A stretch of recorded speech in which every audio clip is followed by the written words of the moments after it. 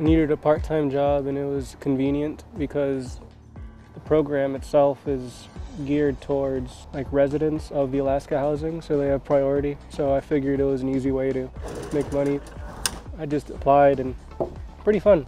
Weed whack, clean a couple windows, lawn mowed, painting, that kind of stuff. But it does teach you like what the real world has to offer and like what you should expect from it, as well as building like a work ethic.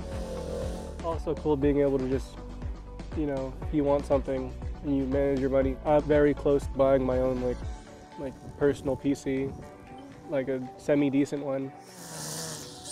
So I guess I picked up a firm foundation in keeping myself in check and have like a good work ethic, I guess, which I've gained.